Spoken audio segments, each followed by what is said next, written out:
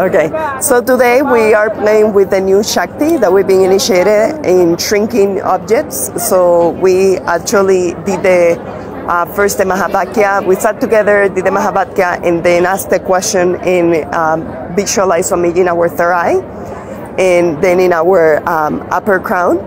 And then we actually then went into the question, what are the people that we don't allow in our life? Just like Swamiji. Swamiji actually allows anybody. It can be anybody. It doesn't matter. Like Swamiji doesn't see countries or faces or races or anything like that. There is nothing like that here. So that level of completion, then I start looking at like the relationships in my life, what kind of people I don't like and what kind of people I like.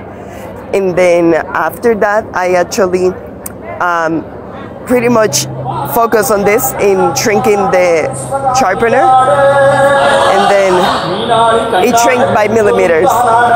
Same happened with the pen lid. It shrunk by a few millimeters. Really happy with myself. Thank you, Swamiji.